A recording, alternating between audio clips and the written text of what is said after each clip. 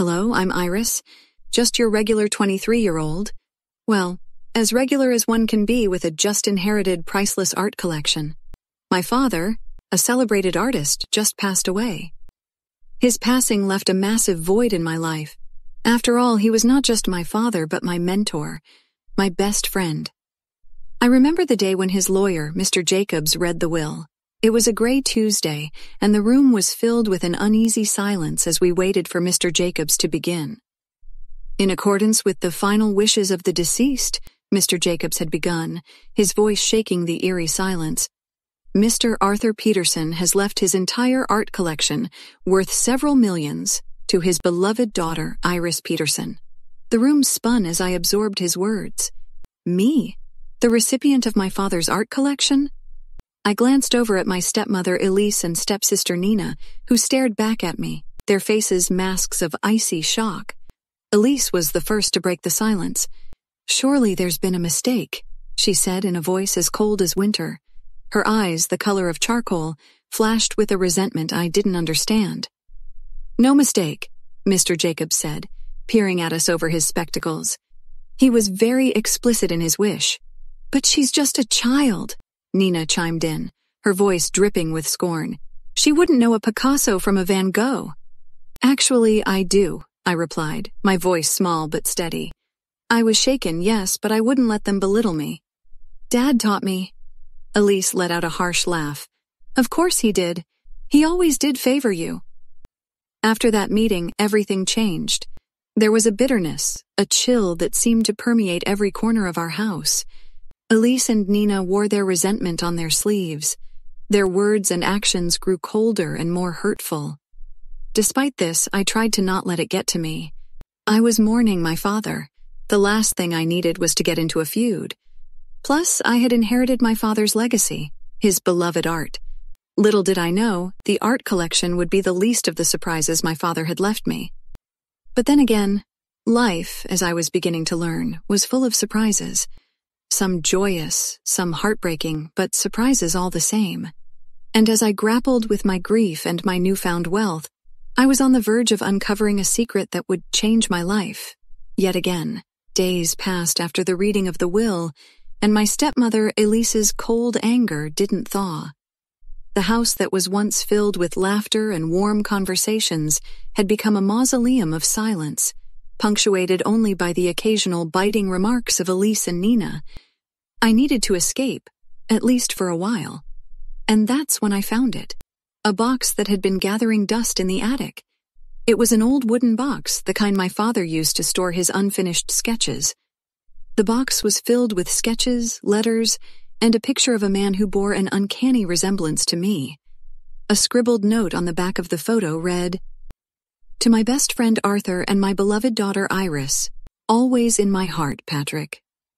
Who was Patrick, and why was I, an infant at that time, his beloved daughter? I needed answers, and I knew just the person who could help. Mary, our old nanny, had been with our family for as long as I could remember. If anyone knew about this Patrick, it would be her. I rushed over to Mary's house, clutching the box close to my chest. I was greeted by her warm smile and the comforting smell of fresh cookies. "Heiress, my dear, you look like you've seen a ghost," she exclaimed. I quickly explained my discovery and showed her the picture. Her smile faded as she picked up the photograph, her eyes filled with a mixture of sadness and surprise. "This is Patrick, Heiress, your biological father," she said, her voice shaking a little. "He and your dad were best friends. He was a talented artist but never had the success your father did." I felt like a ton of bricks had hit me. Why didn't anyone tell me this?" I asked, my voice barely a whisper. Mary sighed. "After Patrick died, your dad promised to raise you as his own. He didn't want you to feel different or less loved, and so we never talked about Patrick." "But why do Elise and Nina hate me?" I questioned, tears welling up in my eyes. "I think they've always seen you as a reminder of Arthur's bond with Patrick, a bond they could never truly understand or be a part of," she said, her voice filled with empathy. "And now, with the inheritance, I suppose it's just brought all those feelings to the surface." Her revelation left me feeling more alone than ever.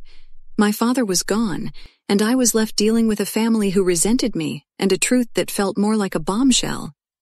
But I was determined to stand tall amidst this chaos, just like my father had taught me. After all, I was Heiress, daughter of two artists, one who gave me life and one who gave me his love. And no amount of resentment from Elise and Nina was going to change that. Coming to terms with my new reality took time, but I was getting there, slowly but surely. However, I wasn't prepared for Elise's plan to break me. One evening, she invited me to dinner, just the two of us. There was something about her faux-friendly demeanor that made my instincts scream caution. "Iris, dear, there's something you should know," she began with a brittle smile. Her eyes were steely, devoid of any motherly warmth. "I am well aware of that terrible perfume you're wearing, Elise. It's an assault to my senses," I joked. My humor was my shield, my way to cope with the inevitable storm. Ignoring my remark, she continued, "I think it's time you knew the truth, Iris. You are not Arthur's biological daughter. You're adopted." I couldn't help but chuckle at her dramatic revelation. The news, which she expected to break me, barely caused a ripple in my calm. "Been there, heard that, Elise," I said, giving her a smirk. "And I must say you're a little late to the party." Her face fell, the surprise and disappointment written all over it. She had hoped the news would devastate me, perhaps even send me packing, but I wasn't about to give her the satisfaction. Instead, I decided to rub salt into the wound. "You know, it's funny," I mused, playing with my food. "I just realized that I've become something of an accidental heiress. Dad's penniless friend's daughter inherits his millions. Now, isn't that a plot twist?" The look on her face was priceless, but as satisfying as that moment was, it also made me reflect on my relationship with my stepfamily. All these years, I had tried so hard to be a part of their world, to win their approval. But their hearts had always been closed off to me, their words and actions consistently proving that blood was thicker than water in their book. It was clear as day that my place wasn't amongst them. The toxicity they brought was something I didn't need in my life. So I made a decision to carve out a life for myself, far away from the bitterness and the resentment of my stepfamily. I got up from the table, leaving Elise staring at me, her face as white as a sheet. "Well, this has been fun," I said, smirking at her, "but I have an empire to run." With that, I walked away, leaving behind a speechless Elise and a toxic past. I was Iris, the accidental heiress, and I had a future to build. I sat in the cab, clutching the handle tightly as we crossed the city limit. The skyline of New York was becoming a distant memory in the rearview mirror, replaced by the endless stretch of road leading to my new life. I was headed to Cambridge, Massachusetts. A full scholarship at Harvard University was waiting for me. Settling into the dorm was surprisingly easy. My roommate, Lucy, was an ambitious girl from Chicago. We bonded instantly over our shared love of art and our dislike for cafeteria food. For the first time in a long while, I felt I belonged. Still, I was haunted by my past. Nights were particularly difficult. The darkness would creep in, bringing with it a wave of memories and regret. It was during these trying times I would call Mary. "Hey, it's me," I would begin, my voice shaking slightly. "Can't sleep again." "And I'm here, dear," she would reply, her voice a comforting balm to my troubled soul. We would talk about everything and nothing at all until I was too tired to stay awake. With time, I grew to love college life. My studies kept me occupied, and my newfound friendships provided a sense of belonging. Lucy, in particular, had become a constant in my life, our bond strengthening with each passing day. One evening, as we sat in our room, Lucy asked me a question that had been on her mind for a while. "Iris, don't take this the wrong way, but why are you here? I mean, you're a millionaire. Why do you need a degree?" I looked at her, surprised. The truth was, I hadn't really thought about it. "I suppose it's because I don't want my wealth to define me," I finally replied. "I want to earn my place in this world, not just inherit it." Lucy nodded, understanding. She was one of the few people who saw me for who I was, not for the money I had. In between lectures and assignments, I also made time to visit art galleries and museums. The art world was still a significant part of my life. After all, it was my legacy. I wanted to make my dad proud by using the inheritance to support budding artists. The college years were a blur of study sessions, coffee runs, and art exhibits. There were tears, laughter, and moments of self-doubt, but I weathered through them all. I had found my strength, my independence, and most importantly, my identity. "I'm proud of you, Heiress," Mary's voice echoed through the phone during one of our late-night conversations. I could hear the sincerity in her voice. "Thank you, Mary, that means a lot," I said, my voice choked with emotion. I had come a long way from being the unwanted stepdaughter. Now I was Heiress, a student, a friend, and an art enthusiast. I was finally writing my own story. And this was just the beginning. The first year of college was coming to an end. A chill was starting to nip at the air, and my heart felt as cold as the weather outside. It was the anniversary of my father's death, a day that was supposed to be about remembering him, but it was made bitter by the callous actions of Elise and Nina. "We have rights too, Heiress," Elise had said over the phone, her voice icy cold. "Your father may have loved you more, but he was still our family." I was taken aback by her audacity, but I didn't let it rattle me. "His art was his life, Elise," I countered, my voice steady. "And he chose to leave it to me. You received your part of the inheritance. Isn't that enough?" "But that was before we knew who you really are," Nina chimed in, her voice echoing her mother's bitterness. Their words stung, but I refused to let them pull me into their bitterness. "That changes nothing. Dad loved me and I loved him. Nothing you say can take away from that. Now, if you'll excuse me, I have to go." I ended the call, feeling drained. Elise and Nina's relentless attacks were exhausting, but I wasn't about to back down, not when it came to my father's legacy. Mary was there for me through it all. Her constant support was a beacon of light in my darkest hours. "They are just blinded by their greed, dear," she'd soothe, wrapping an arm around me. "You stay strong." And I did. I dove into my studies, immersing myself in the world of art, architecture, and design. I found solace in the companionship of Lucy and our friends. They knew nothing about my stepfamily's bitter tirade, and I wanted to keep it that way. One day, as we sat in our favorite coffee shop, Lucy asked, "You've been distant, Heiress. Is everything okay?" I hesitated, then sighed. "It's the anniversary of my dad's death. I guess I'm just missing him more than usual." Lucy reached out, squeezing my hand. "I'm here, okay? We all are." Her words brought tears to my eyes, but they were comforting tears. For the first time in my life, I felt understood. These were the people who truly cared for me, not because they were obligated to, but because they chose to. Elise and Nina's attempts to claim my father's art collection were relentless, but I stood my ground. With every passing day, I felt my resolve strengthen. They would not get a single piece of my father's art. It was his love, his passion, and now it was my responsibility.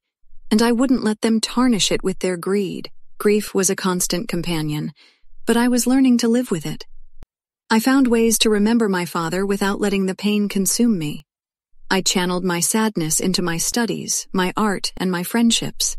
And every night, as I looked at the stars from my dorm room window, I'd whisper to the wind, "I miss you, Dad.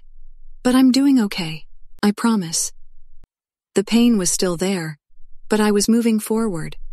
I was learning to balance grief with strength and sadness with resilience. I was dealing with my loss one day at a time. Art isn't just an object, Heiress. It's a representation of the artist's soul, my father used to say.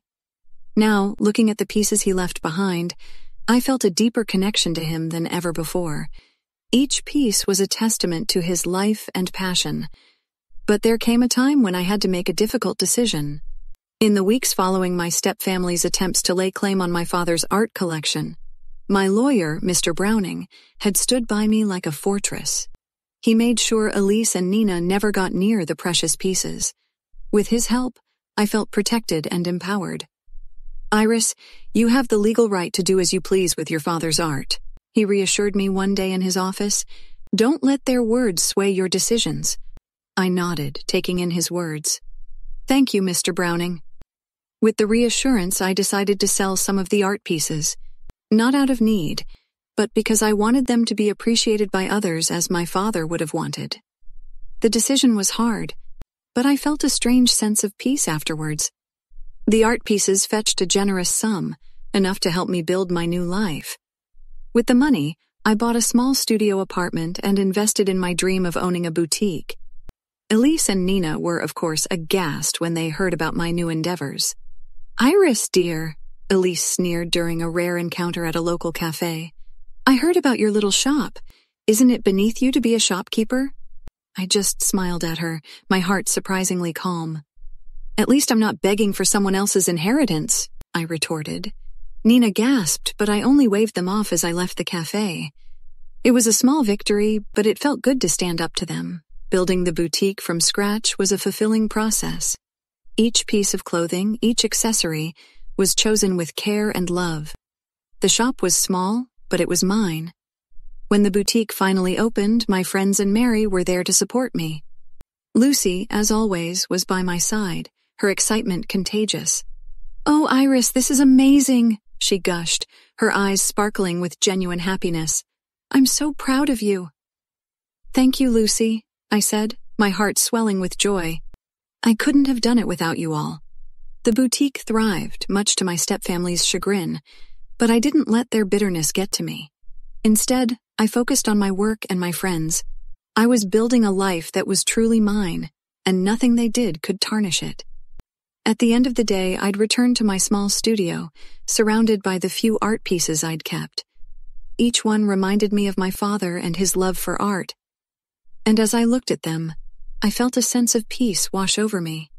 "I'm living, Dad," I'd whisper to the silent room. "I'm living as you would have wanted me to."